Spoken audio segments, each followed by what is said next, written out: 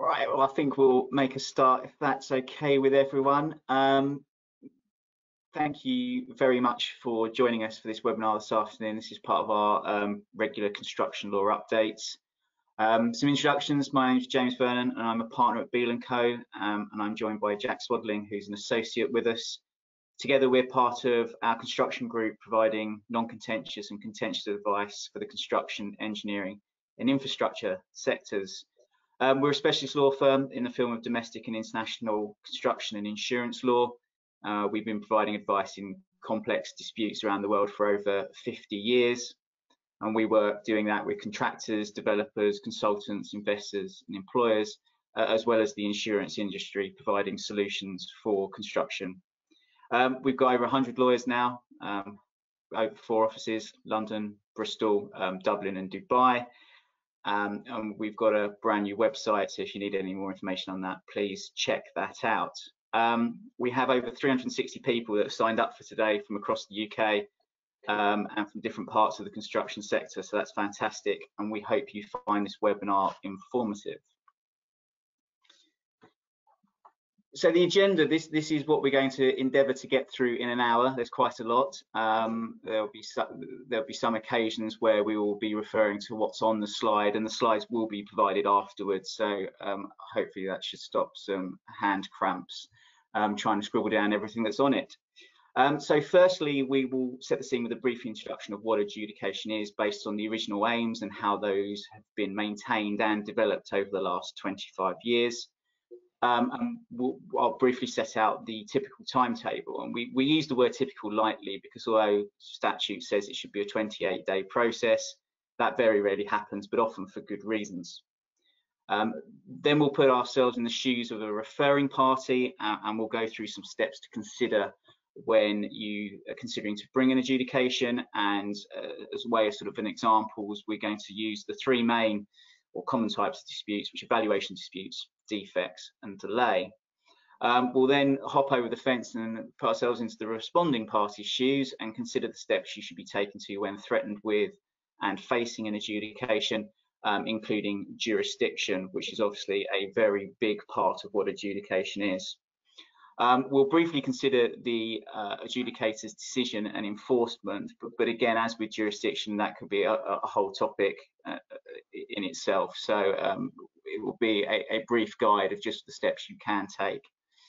And finally, we'll look at some recent case law and where this fits into the adjudication process. And there's been some key decisions in the last 12 to 18 months, which has guided what is to be done. Please feel free to ask questions during the session. You should have on your panel an option to do that. We will endeavour to answer some at the end if we've got time, but all questions are collated and we can follow those up with the person who's raised it.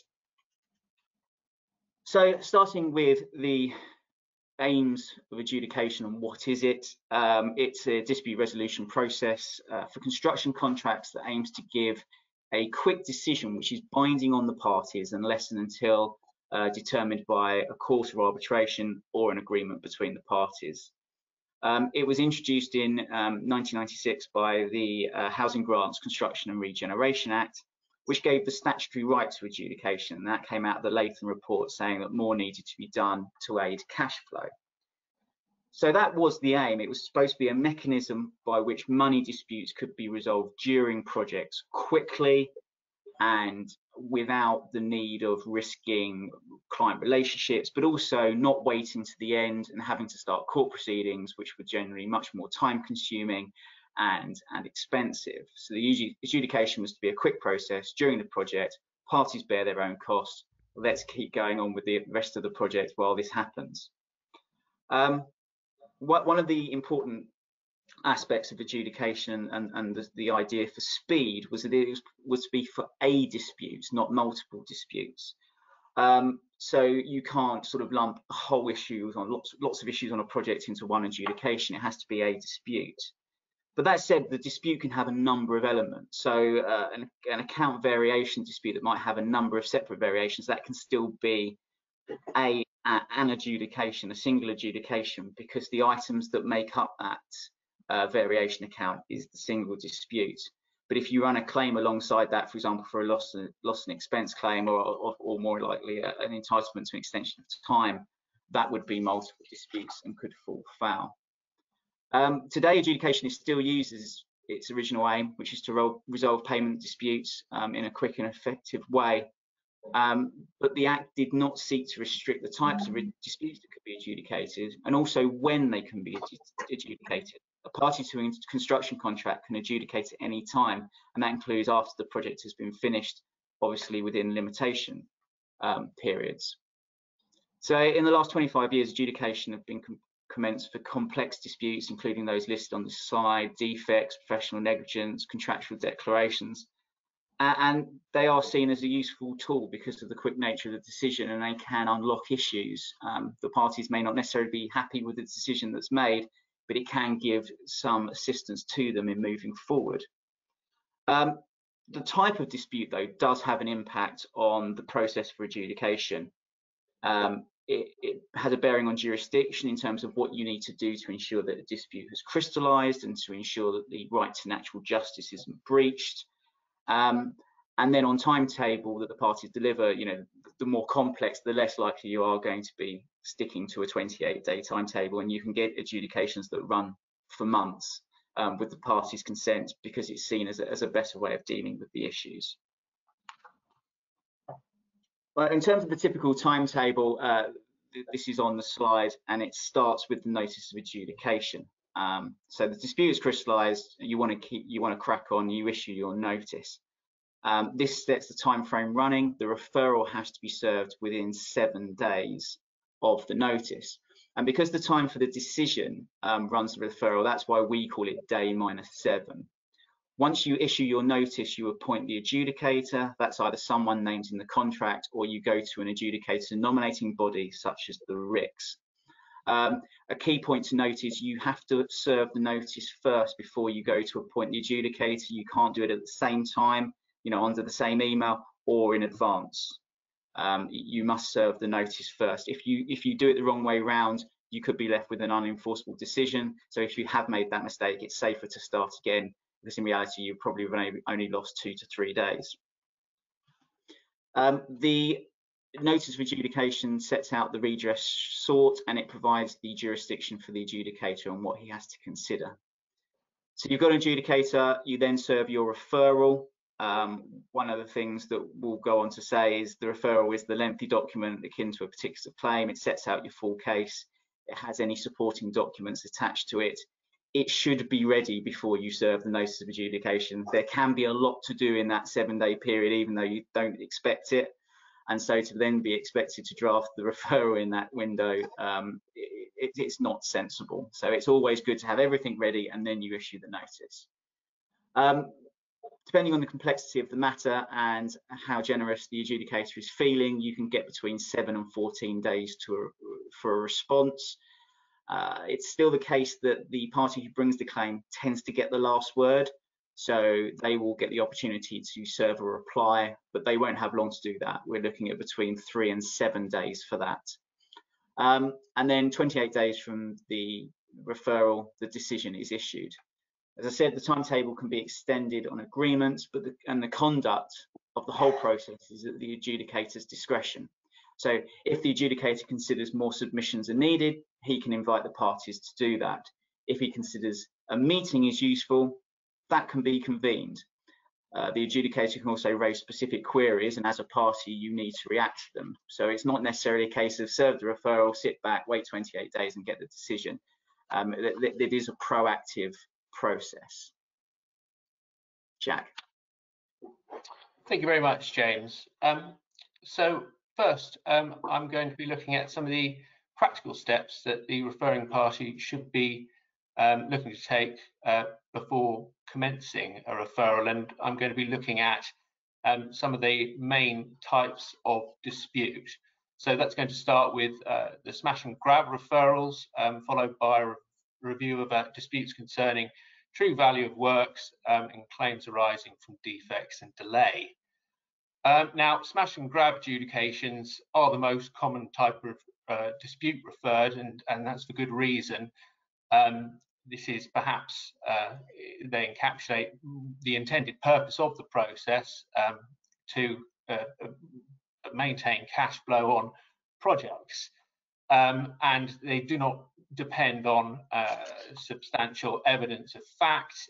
You're relying on a default by a paying party by their failure to serve a payment notice or a pay less notice, giving rise to an entitlement under the payment bargain to the contract, and the right of the payee is to enforce that payment bargain as soon as the default in service of proper notice by the payer arises.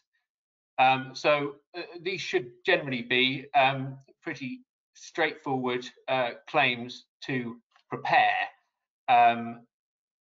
In terms of crystallization, picking up on the point that James mentioned earlier, the right of the referring party to commence a smash and grab adjudication will crystallize on the payment notice or pay less notice confirming the sums that are disputed in the application that's submitted by the payee.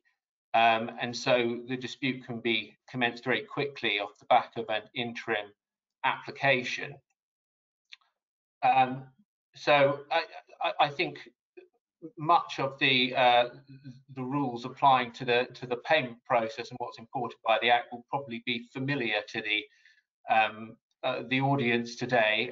Qualifying construction contracts under the Act must provide an adequate payment mechanism, providing for interim payments, typically based on applications submitted by the payee for the value of work completed up to defined due dates. And payers must respond by issuing compliant payment or pay less notices. If the qualifying contract does not provide a compliant payment mechanism, the Construction Act will incorporate provisions of the scheme. This can lead to situations where paying parties can find themselves on the wrong side of a referral as a result of being unaware of the terms of the payment bargain that was brought into the contract under the Construction Act. And so the claim turns on the default entitlement of the payee to receive payment of the notified sum. And so, as I say, preparing the referral should be relatively straightforward. That's providing the payee has understood and complied with their obligations under the contract to serve a valid application. But that's not to say that disputes can't arise, and often matters become rather more complicated. And so, particularly if the contract doesn't set out the payment mechanism in detail, or the parties haven't been complying with it during the course of the project. I'll later discuss a recent case which concerned a successful challenge to enforcement of a smash and grab referral on grounds of likely manifest injustice arising from enforcement of the decision. Although this is perhaps of limited application, the policy of the courts is very much to enforce the payment bargain under the contract and default payment entitlements. And so now moving on to valuation disputes. Now, a valuation referral, in contrast to your smash and grab claim, this goes to the heart of what's owed, either on interim or final account basis, for the works completed up to a certain date. True valuation referrals will often comprise numerous disagreements and subclaims in an account. And so this sort of links into the point raised earlier by James about whether there's one dispute or multiple disputes under a contract.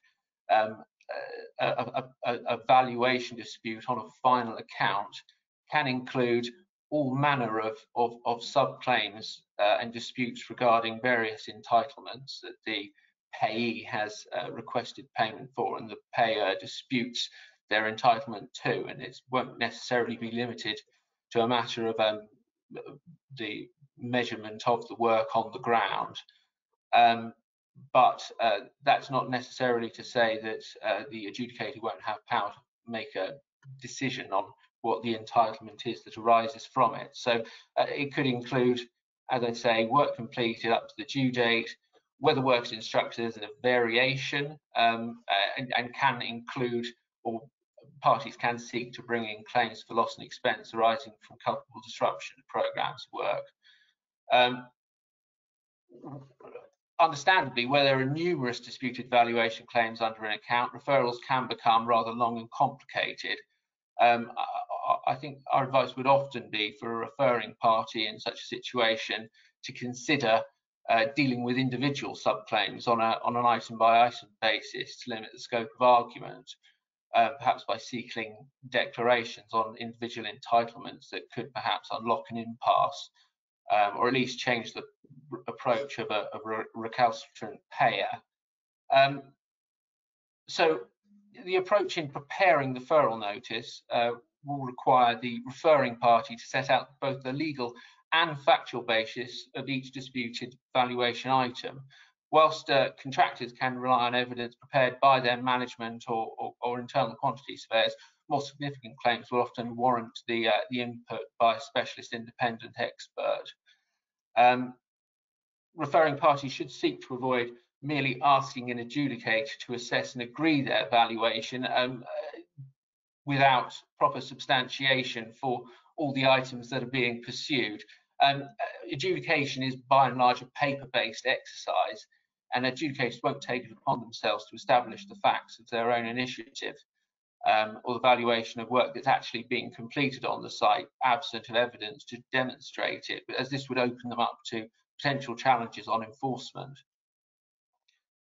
So the referring party carries the burden. If you're preparing this type of a claim, it's well worth investing the time well before serving the notice to make sure all the ducks are in a row. So moving on to the next slide and looking a bit more at the preparation of valuation type disputes. Disputes regarding the extent of work completed is largely factual. We need to produce evidence to show at an interim valuation date what work is being done. For contractors, this is usually shown by a percentage against a schedule of works, which will be open to differences of opinion as to the extent of work that's actually being completed. Typical evidence you would hope to include in this type of referral would be contemporaneous site evidence.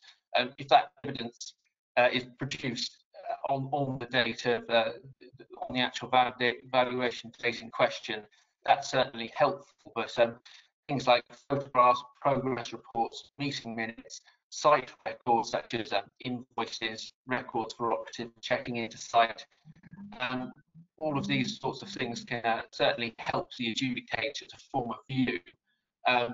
But obviously that's bearing in mind the point mentioned earlier that the adjudicator is not going to find the facts of his own volition by arranging a site meeting and to carry out a measurement on his own. So the more that can be provided to substantiate the valuations put forward, the better. For consultants, the situation will depend on how the payments under their contract have been agreed. Often appointments with stage payments based on an agreed base fee, and these would generally be likely to give rise to fewer valuation type disputes, provided those stages are well defined. However, when the appointment is based on an hourly rate of services carried out in a payment period, this can give rise to differences of opinion as to what's being done and the reasonableness of charges. And so things like time recording, records, that sort of thing, are going to be beneficial, and if those can be prepared in a way that's relatively detailed, all the better. Generally, in preparing this type of a claim, that it's the hard work that goes on by the referring party in advance of serving the notice, which will set them in good stead, and will reveal gaps in the evidence that need to be addressed. If there isn't material evidence, things can be picked up in witness statements prepared by parties involved in the work. But and that's often the case if you're dealing with a final account where works were completed some time ago, or perhaps an entitlement following a termination of a contract. But ideally, primary evidence is what you're looking for. So it's back over to you, James. Thanks, Jack. The second example we were going to give, which goes a little bit towards Jack was saying, was claims for variations and the value.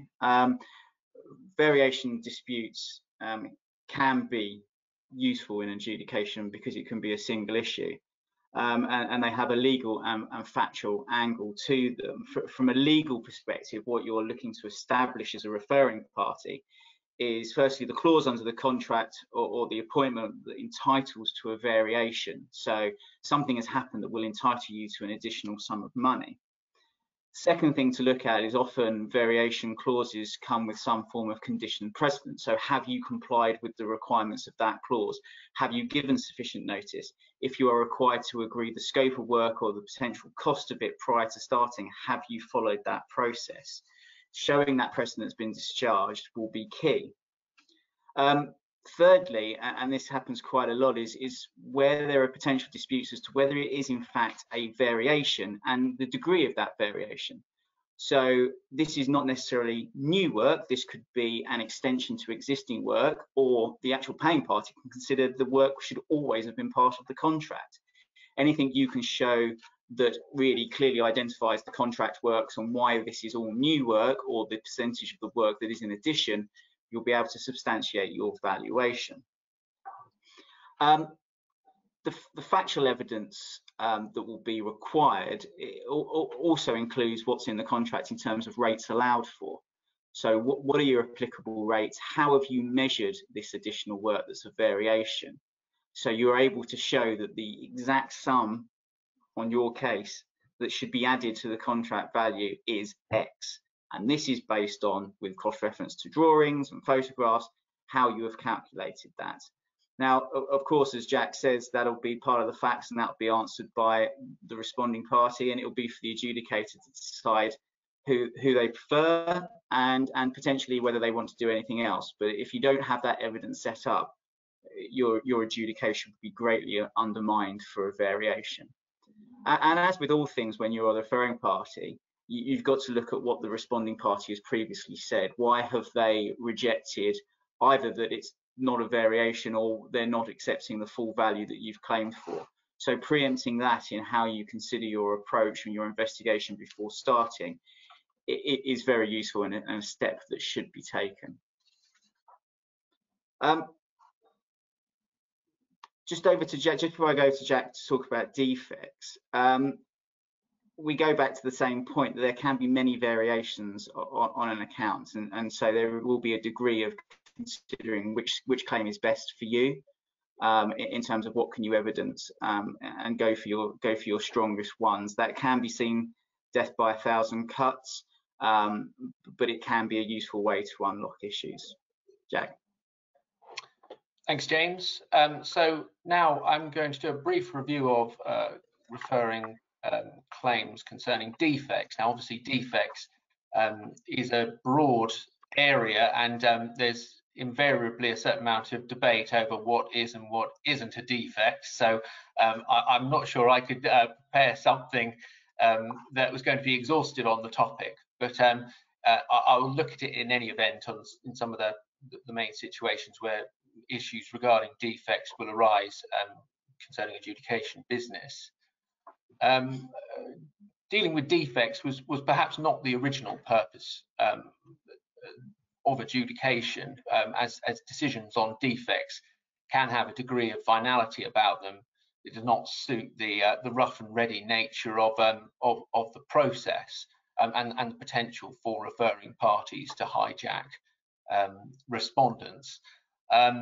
But that said, it does play often an important role. We see this in particular surrounding disputes concerning when practical completion has been achieved on a project, and due to the very substantial financial consequences this can have. So although perhaps not originally intended as being the type of dispute to be referred, they are certainly the subject of adjudication referrals. Referrals concerning defects during a project may be for declarations that a defect exists, or concerning rectification obligations under the contract. Additional declarations may seek a timetable for for rectifying such defects. So I think if you're in the position of the referring party in this case, an important part is going to be in the preparation of the notice and the referral, in how you frame the remedies that you are actually seeking.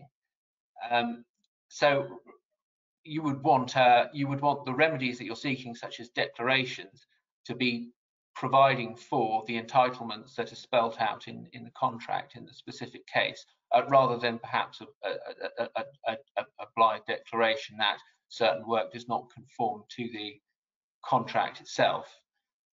Referrals concerning alleged defective workmanship require careful consideration.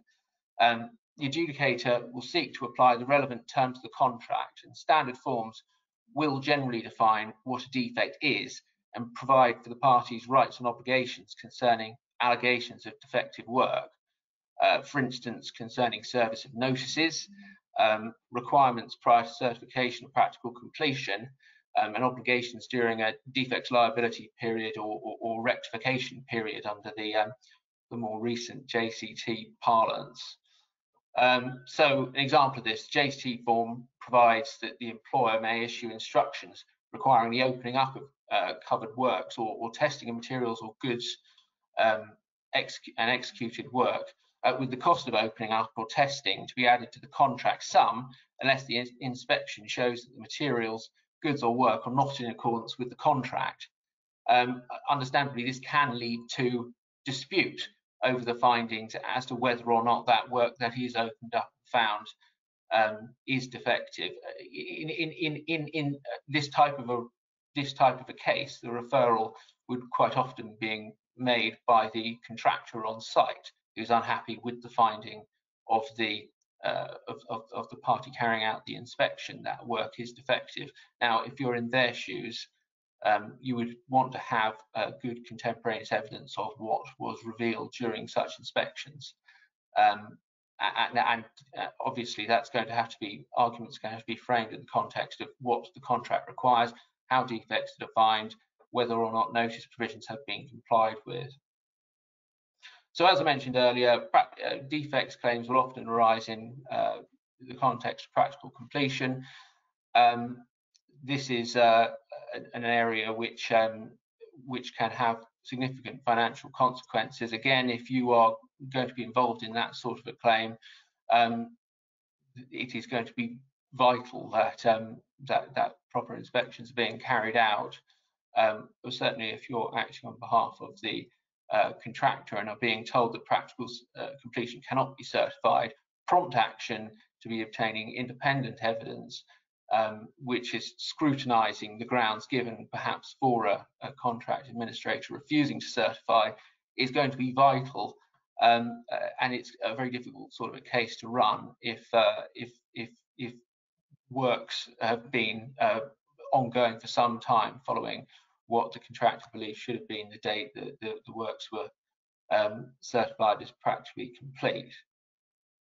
So in summary, the referral will require a clear statement of the issue, why the responding party is liable for the defect, and the consequences under the contract of what that defect might mean, and would be well advised for the remedies sought to be giving some sort of a pathway to the solution that you're looking to achieve. Okay, so moving on to the next slide, looking at the crystallization of these types of disputes. This is often going to be a matter of fact and degree, but needless to say, if you dispute that a refusal to certify practical completion, that's going to have to be put in writing and substantiated before a notice of adjudication is commenced. Now, a situation that often arises, and is certainly one that we've been witness to, is parties commencing adjudication off the back of detailed expert evidence that has not been presented to the responding party in advance of the referral. Obviously, there's the thought that this could provide strategic advantage as the referring party has such little time to prepare its case in response, but this can really go two ways. And consideration should be given as to whether or not this will cast the referring party in the best light. For one, they could give rise to jurisdiction arguments over whether or not the dispute has crystallised on the grounds set out in whatever evidence is being presented. Second of all, the adjudicator is likely to take a dim view of it and will want to allow the responding party time to obtain its own evidence to whatever extent it can. If there's a dispute over whether or not it would be fair to allow the adjudication to go on, so a potential challenge to jurisdiction on natural justice grounds, what will often be the case is that an adjudicator will say, well, unless the referring party allows more time for the process, that they'll be stepping down. So the referring party will want to think carefully about whether this is a situation that it wants to create.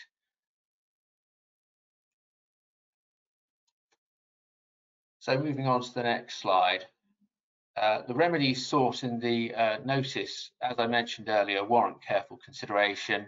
Standard forms provide a process for how defects should be dealt with, and a declaration that works do not comply with the contract may not provide the contractual mechanism to deduct the cost of remedial works if the culpable party has a right to remediate first.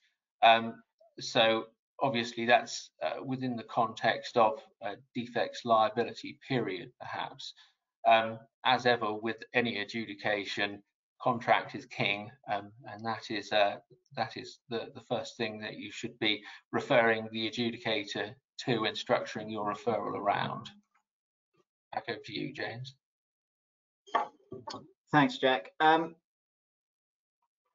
Adjudication on professional negligence claims, again, like defects claims, perhaps not the original aim of the Construction Act, but is something we see being pursued fairly often. They have a difficulty because adjudicators feel a bit uneasy about making decisions on whether someone fell below the professional standard of care required in such a constrained timetable. And while there have been judgments, and I've been involved in adjudications where adjudicators have made comments akin to that, we also then have the NEC4 professional services contract, which actually has adjudication if you have option W2 as a mandatory step in dispute resolution. So even a professional services standard form is pushing the parties to adjudication in the first instance. So if it is the appropriate forum, the key will be the expert report. That does not change from typical professional negligence claims in court following Pantelli. If you are alleging that the professional on your construction project has acted in breach of their duty of care, you will need an independent expert report to show that. And as Jack says, that has to be provided in advance. You have to allow the responding party time to consider the allegations being made as supported by the independent expert and comment on the same, ideally, before commencing your adjudication. Once the dispute is crystallised, you can then consider if adjudication is the best way to go. In particular, you may be actually better waiting for a more full response from the responding party outside the adjudication process on why they consider the expert report is wrong and why they consider they have met the standard required, to enable you to tailor your next set of investigations and moving towards the adjudication referral in a better way. The final thing to say about professional negligence adjudications, because once they get going, they typically run as normal, is it does have much more front-loaded work because of the need for independent expert evidence, and that obviously impacts on how quickly you can bring a dispute before an adjudicator, but also costs. You know, a party's costs are not recoverable typically in adjudication. There are a few ways in which you can do it, but they're few and far between. And so if you have to spend the money on an expert preparing a report, that won't be recoverable, whereas a court procedure will be longer. But if you have to spend, you know, a considerable chunk of money on an expert, adjudication may not be the route for you. And then finally, on referring parties, we'll look at delay claims, and these do have broadly the same considerations for defects. There is the need for a clear analysis of the delay event, and that will include the contractual entitlement to an extension of time.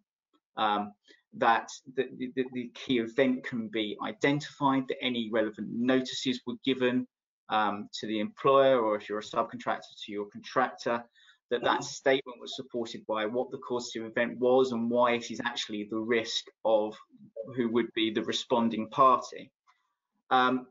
Keeping these steps set out in a simple way will allow you to tell the story to the adjudicator as to why this project is in delay and why it's not your fault. Looking at it from the other way, if you are claiming that the responding party has caused delay to the upstream project, the same applies, that they had a program to comply with, that for the following events they didn't comply with that program. That has impacted on your ability to deliver in accordance with the contractual completion date. Independent experts, again, can be useful in delay claims, although typically on the contractor and subcontractor side, they will have their own project managers and planners who are able to plot the programs and do the regular updates with monthly progress reports in accordance with the contract. Having that person step back and have the consideration that this is the event that happened, this would be the impact.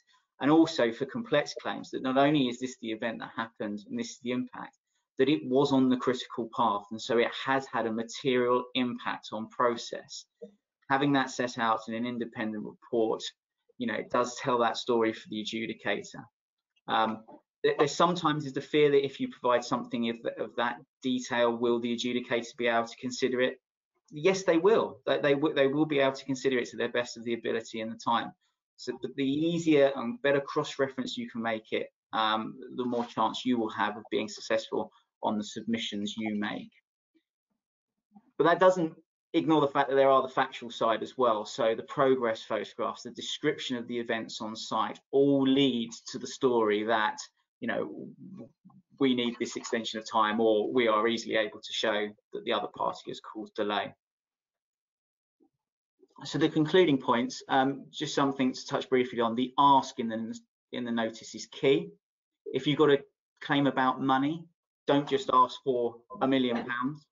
Ask for £1 million or any other sum the adjudicator considers. If you define the adjudicator's jurisdiction too narrow, you could come a cropper and you wouldn't get anything. So if the adjudicator finds that actually you're not due £1 million, you're due 950, if it's too narrow a jurisdiction, he will say, well, I actually haven't got jurisdiction to make any other decision. It's $1 million or zero. And if it's not $1 million, it has to be zero. So you have to be careful in how you draft the notice. Timing is important, as I said. Make sure the referral and the supporting documents are ready before the notice is served. Ensure that your referral mirrors the redress sought in the notice. You can't extend the jurisdiction in the referral. So if you realise in that 7 days that you failed to include something in the notice, you can't sneak it by the back door in the referral. And as a final practical point is, and this actually applies to responding parties too, is your evidence and submissions should be easy to navigate. Don't just dump lever arch files that are unpaginated, or in the way we're working in this new world electronically, just all mixed together with no headings. Show the adjudicator where they need to go to understand the support to statements in the referral. There is nothing more frustrating for an adjudicator than scratching their head saying, well, you're saying something, but I just can't see why you're saying that. And it leads to a lot of questions, a lot of additional cost that actually can be avoided if you prepare properly in the first place. So having told you how to bring an adjudication, we are now hopefully going to spend some time, or going to have to rattle through it in terms of being a responding party and dealing with it. The first thing is proactivity. As Jack said earlier, start an adjudication at any time. So there is a degree that it could come out of the blue. So as soon as you get a whiff, whether it's the notice or hopefully something that's been given to you to try and crystallise the dispute, start investigating. The temptation might be, why incur the cost now? But the more done in advance, the better. You have a limited time. And also, this is because adjudications can be disruptive to your business. It might not be the best time to deal with something during the life of it. It might be better if you have an idea of what the subject is, get a witness statement done there and then by the person who is better placed to say it. You need to identify the key staff members and any third parties that could potentially assist. And you need to pull your documents together to be able to quickly review. Because yes, you won't know the exact wording of the referral, but you should have a fair idea, if the dispute has crystallised, what the subject matter is. And the final point is instruct the assistance you might think you need, including lawyers, an expert, and obtain advice, because you do have options. If someone is threatening an adjudication against you, you can decide whether you want to fight it, whether you want to concede. So potentially if it's a smash and grab and you realise that the payment application was valid, the payment notice wasn't issued on time, so the full value is due, pay it. You know, in a way, pay it. Why incur the cost of the adjudicator as well as a foregone conclusion in the adjudication? Pay it.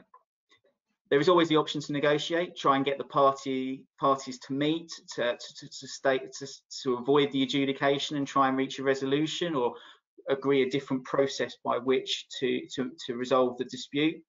And the final one is obviously making, if it's a financial claim, making an offer to settle, and see if that's a tempting thing for the referring party to just take what's being offered rather than running the risk of the adjudication. So hopefully you've started your investigation. I'll now hand you over to Jack as to what you do when you get the referral served.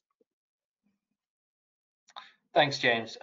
Yes, so as already discussed, the notice of adjudication is what kicks off the process, and in some ways probably the most important document that's served by the referring party, as it will define the powers of the adjudicator in dealing with the dispute, and so it plays a key role in what's called the internal jurisdiction of the adjudicator is. On receiving the notice, there are some initial things that as a responding party you want to be looking at. An issue that arises more than you would imagine is whether or not the notice has been served properly.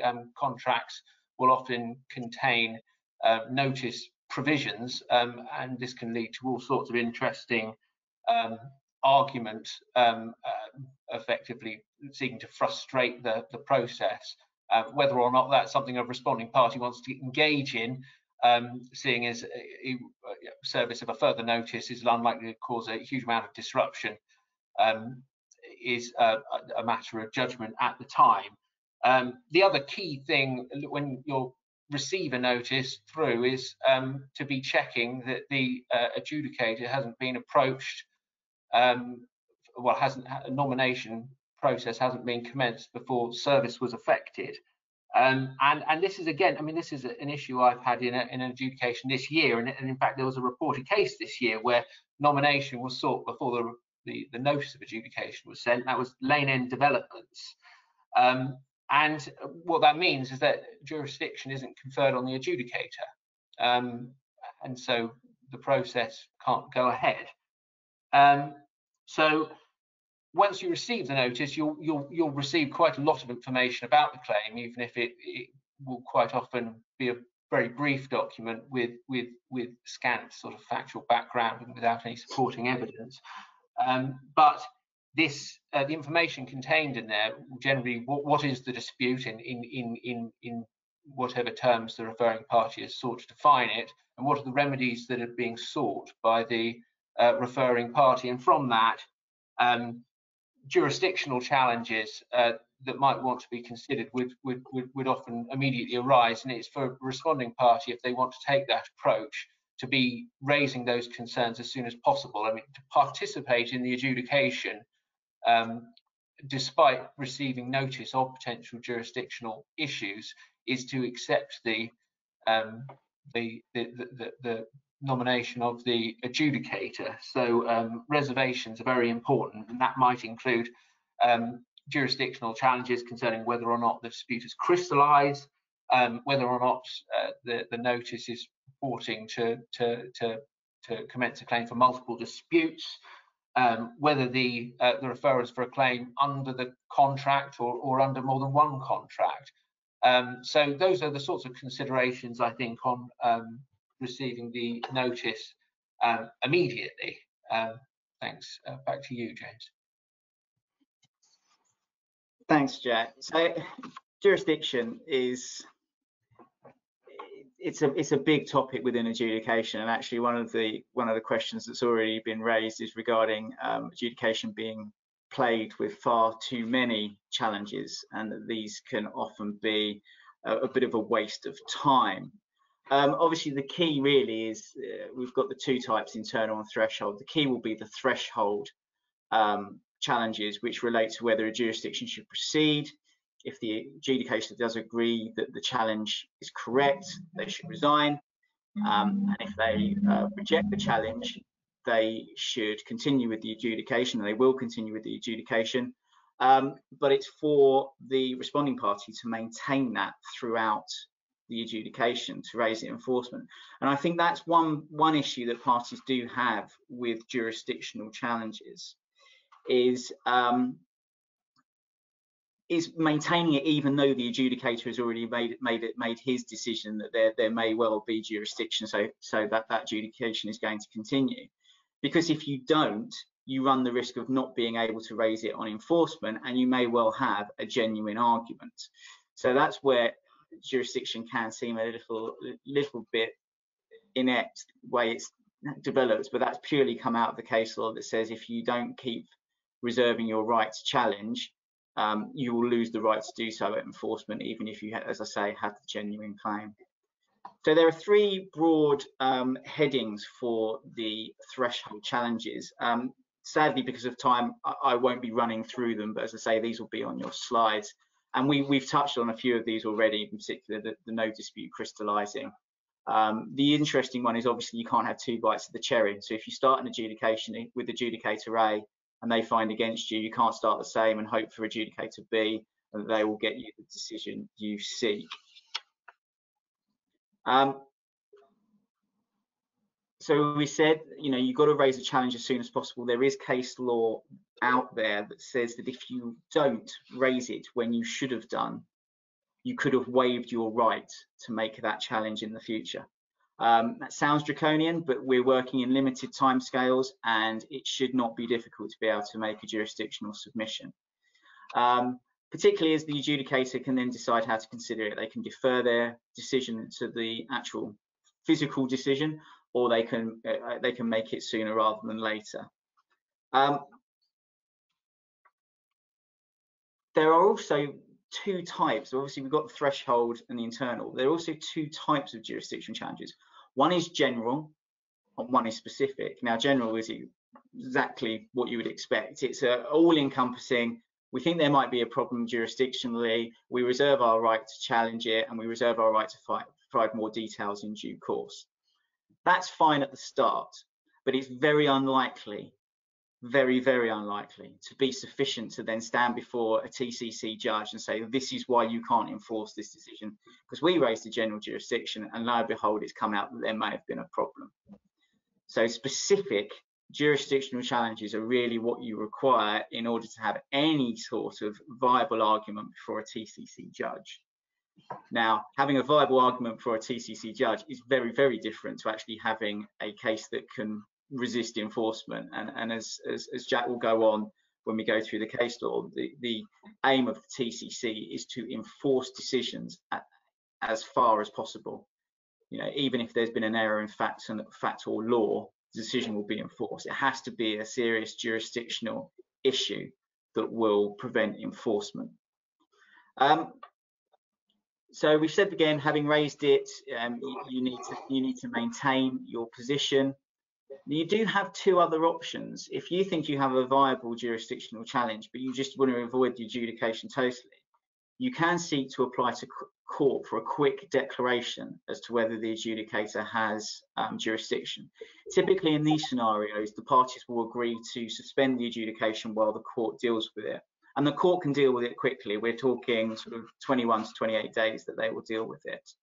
That runs quite a risk, because if you raise a court challenge, then fees start becoming claimable from the other side. And if your challenge fails, as the responding party, you may actually end up having to pay the fees of that challenge to the referring party.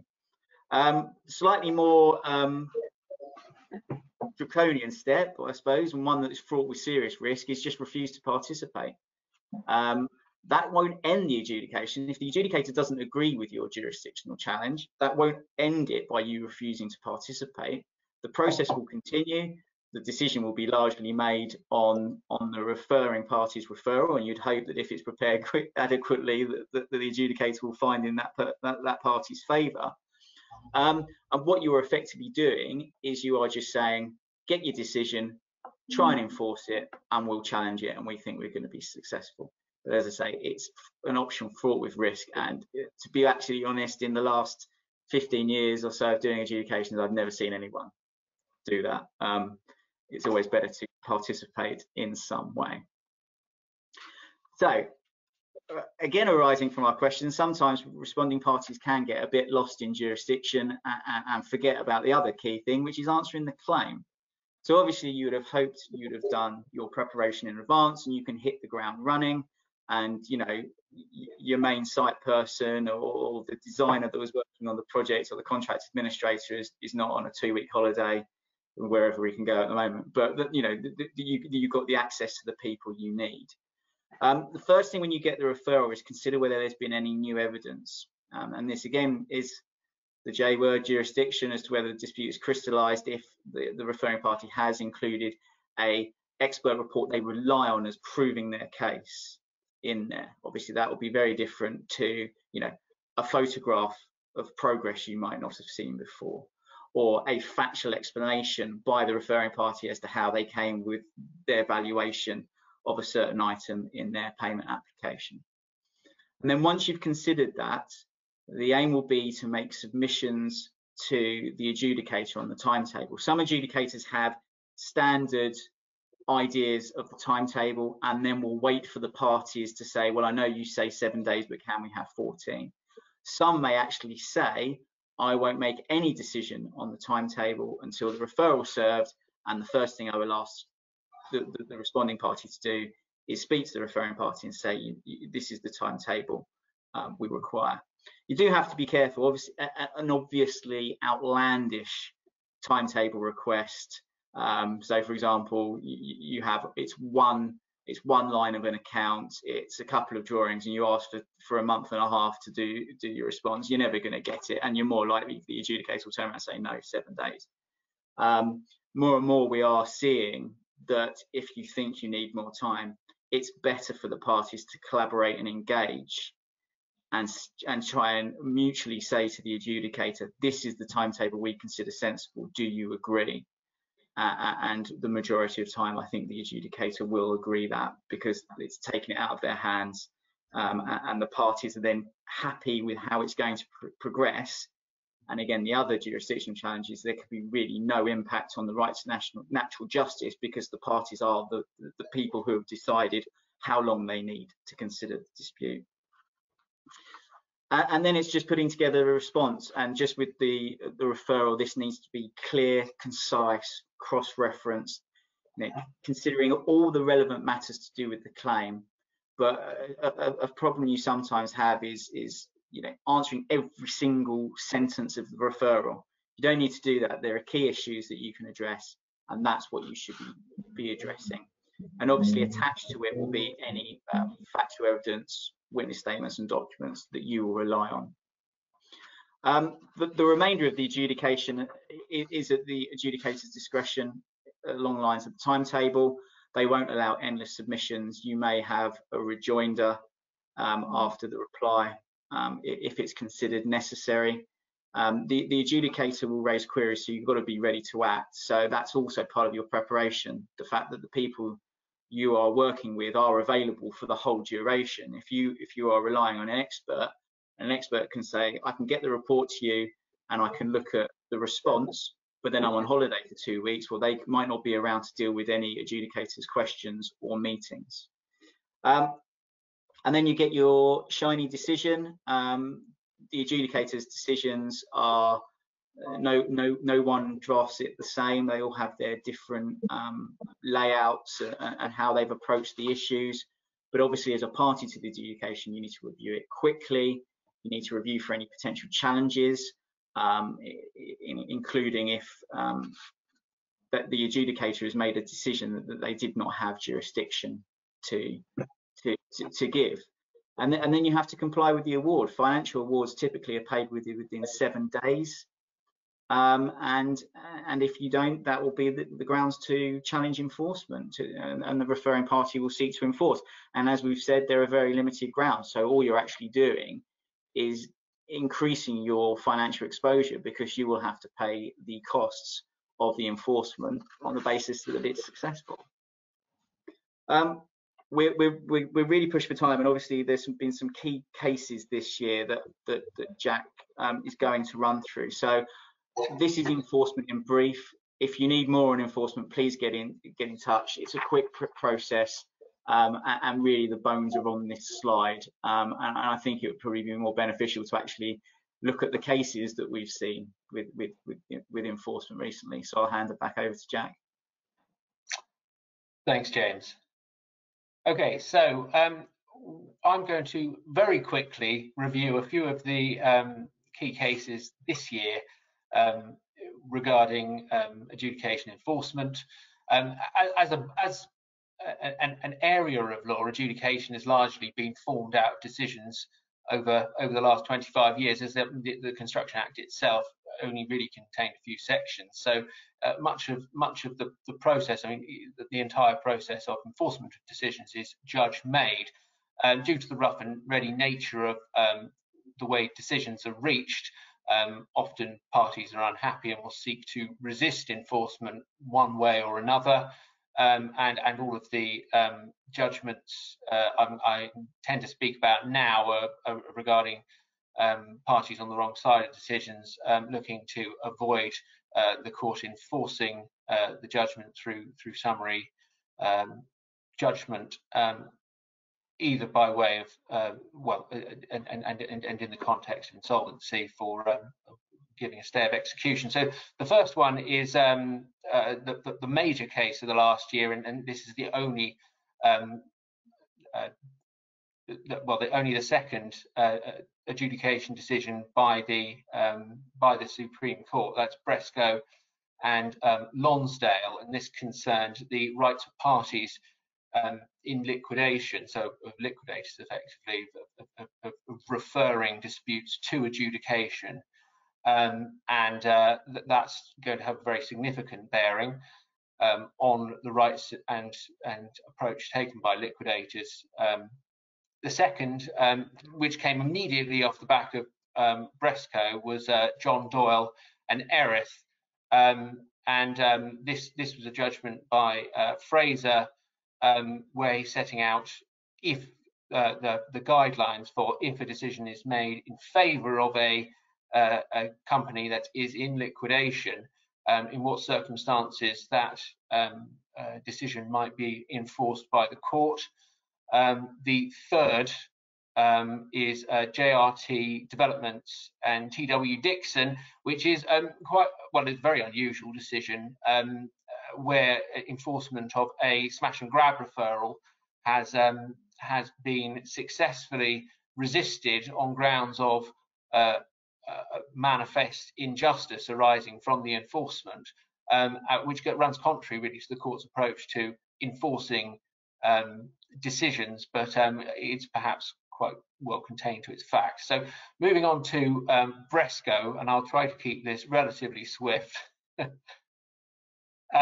So as I mentioned, regarding the right of a company in liquidation to refer claims to adjudication, it's been long established that parties could not, that companies in liquidation could not refer a claim against a solvent company if that company had a cross claim going the other way, and that's going all the way back to Boyds and Dahl Jensen about 20 years ago. Now, this judgment was a long way in the making. The head of the TCC at the time, and Justice Fraser, originally found for the party resisting enforcement. Coulson agreed in part with that decision, but opening up a sort of a chink. And the Supreme Court has completely overturned the position that has existed for the previous 20 years, which, as I mentioned earlier, is the potential to create a new market for liquidators enforcing, well, bringing adjudications and seeking to enforce decisions. So moving on, the background to this, both electrical contractors involving a project at 6 St James Square, and there's a picture of it for you.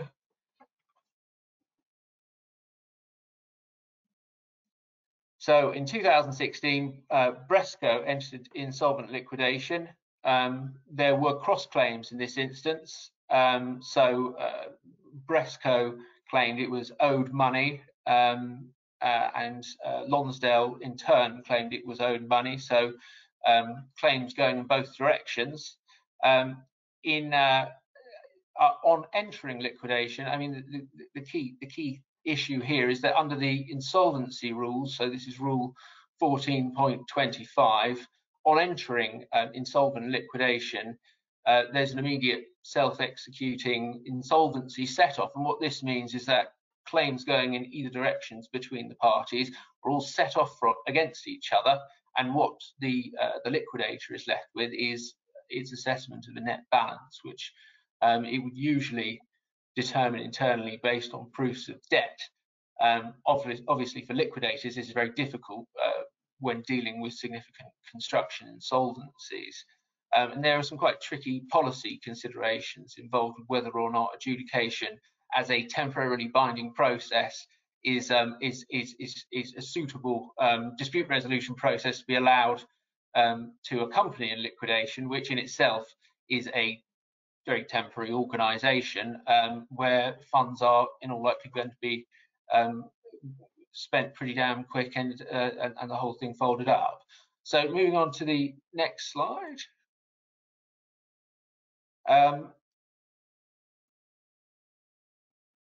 The two arguments, and this has been the basis of the position for liquidators looking to refer disputes, why they have been unable is previously, but the two arguments that were made by Lonsdale in each set of the proceedings was that because of the cross claim, the claims had cancelled each other out, so the resulting net balance under the insolvency set-off wasn't actually a claim under the building contract itself at all. And this succeeded before Fraser. It wasn't successful before Coulson in the Court of Appeal, though. However, the second issue, which was accepted, and that was that adjudication referred by a company in liquidation should not be allowed to proceed because the process was futile. The decision would not be enforced in any event in favour of a company in liquidation, save for what Coulson described as extraordinary circumstances.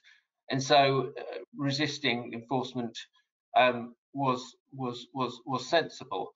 Now, the Supreme Court has overruled on both of these points, and in doing so, what it's found is that effectively the right of a company in liquidation to refer a dispute to adjudication is a good in itself, and something that a liquidator should be entitled to do, irrespective of whether or not that decision is likely to be enforced. So this is obviously a very significant change, particularly for main contractors who could potentially be facing a significant number of referrals by liquidators on what could be very historic claims. So the point in principle is, yes, the referring liquidator can now refer the claim to adjudication. and is entitled to receive a decision, the Supreme Court has now really left it all of the difficulties arising from the insolvency situation to the courts at enforcement, whether or not they decide to enforce the judgment. So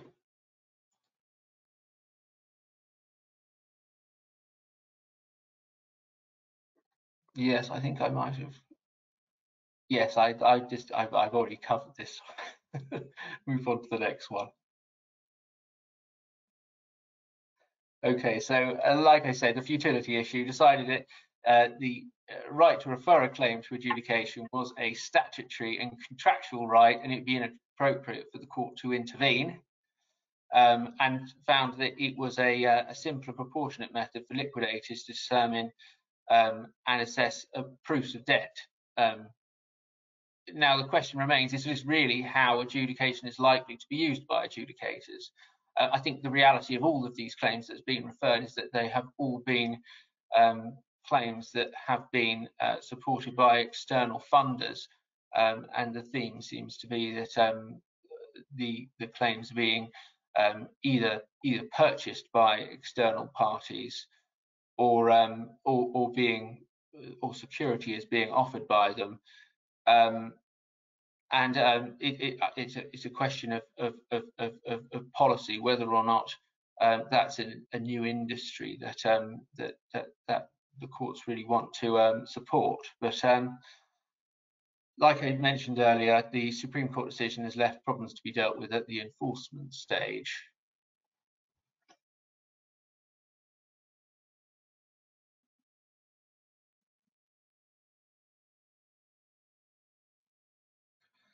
So the Supreme Court endorsed the approach for security of costs, and this is in its commentary on how enforcement should be dealt with.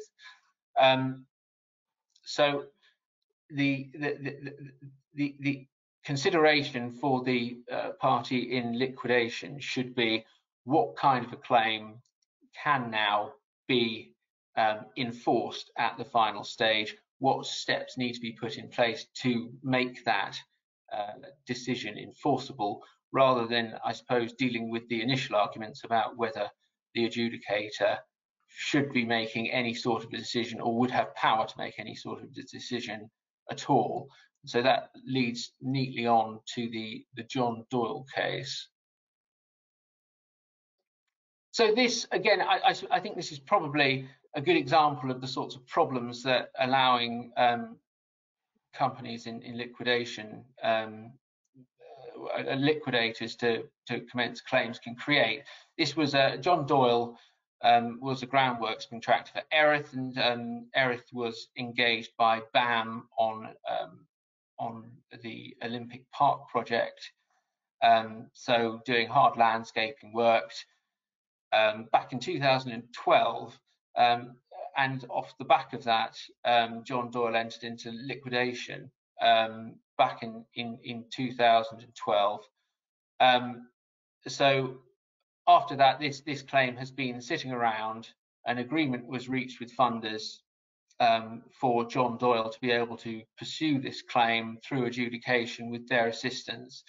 And it was commenced in 2018. They claimed, I think, about £4 million, and in the adjudication were awarded 1.2 million.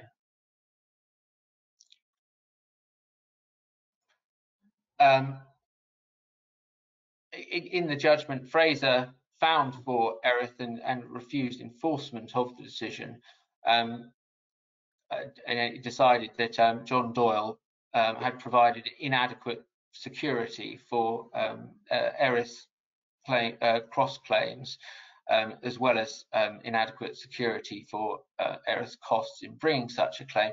I think the key, though, is the principles that have come out of this, and this is off the back of the Meadowside decision in 2019 about when a company in liquidation can enforce a decision. The first of those principles is, has the adjudicator considered the entire financial dealings between the parties under the construction contract in question? Now, Fraser was quite direct in addressing the question of whether a claim for a default entitlement, so a smash and grab referral, would be suitable, and clearly it won't be. Really, the only types of claims that party liquidation are going to be able to refer are final account type disputes, or disputes arising perhaps from terminations where all matters between the parties are under the contract are being resolved at the same time. So that's the key first issue. The second is whether there are dealings outside the contract. Now, it's going to be a matter of fact and degree whether those dealings outside of the contract are sufficient to persuade the court. When I say dealings outside the contract, I mean whether there's a dispute that wasn't under the dispute that was referred in relation to a completely separate set of dealings. It's going to be, if there are, then that goes to the question of whether or not the decision is a decision of the final rights of the parties, which is what the court would look to allow. The third are whether or not defences were not deployed in the adjudication. And the fourth is whether or not, I mean, this is vitally important, whether the liquidator would be prepared to offer the necessary undertakings to allow the paying party to repay sums to claim for the claim going in the other direction in any subsequent litigation. The key point here is that any sum that might be awarded in favour of the company in liquidation would need to be ring-fenced and kept separate from the liquidation, i.e. not dissipated to the creditors in the liquidation until such point as the other party has brought its claim, unless it decides not to bring a claim for a final resolution to litigation or arbitration. In addition to that, usually they'd be requiring some security for the costs in pursuing that claim. So the upshot of this really is that for a claimant liquidator to succeed, it's going to need very significant financial backing. It's either going to need to be a very rich liquidator, which are going to be relatively few and far between dealing with construction insolvencies, or it's going to need very good third-party support for the matter, which can satisfy the courts that if the decision is enforced and subsequent litigation is commenced, that the other party is going to be put right. Okay, so I think we'll move on to the final one now, very briefly. This is JRT Developments and TW Dixon. As I mentioned, an unusual case from October 2020 in the TCC list in Birmingham. This is picking up on a decision, Galliford Try and Asturia, back in 2015. The consideration of exceptional circumstances when a smash and grab referral will not be enforced. Now, in this case, the two companies were effectively run by family members for a housing development, where JRT was running the project on behalf of TW Dixon. The payment provisions of the contract weren't complied with at all at any stage. JRT was responsible for securing external funding, I think from the Ministry of Housing or some external agency like that. What happened was there was a termination, and then JRT submits its final account, which TW Dixon, perhaps surprisingly, does not issue a payment notice or pay less notice in response to, then seeks enforcement of the smash and grab adjudicator's decision that the 1 million odd claim was due. Now, in this case, the judge decided that it would obviously be manifestly unjust in those circumstances to enforce a decision, but obviously that turned on some relatively extraordinary circumstances. I think it's pretty safe to say that this should not be giving contractors and employers much confidence that they're going to have much luck resisting default payment obligations in a standard commercial context. But in any event, another interesting turn, and more potential for us lawyers to make arguments, no doubt. Back over to you, James. Thank you, Jack. Well, thank you for those that remain on. Apologies for overrunning. Obviously, adjudication is a very big topic with lots of nuances, and we've tried to condense it as much as we can to give you this practical guide as well as case law update. We don't have time for questions, sadly. We dealt with one during it, which was regarding far too many jurisdictional challenges and hopefully the reasons why, but there will obviously remain still some challenges that made that perhaps don't have much weight behind them, and you query why they should have, whether they should have been raised in the first place. But that is the nature of the beast. If you do have any questions arising out of this webinar, please feel free to drop me or Jack a line. As we said earlier, the slides for this adjudication will be sent out afterwards. So just leaves me to say thank you so much for listening to us today and joining us. We'll be sending a diary out for any further webinars we'll be running in the near future. Enjoy the rest of your afternoon. Thank you very much. Thank you.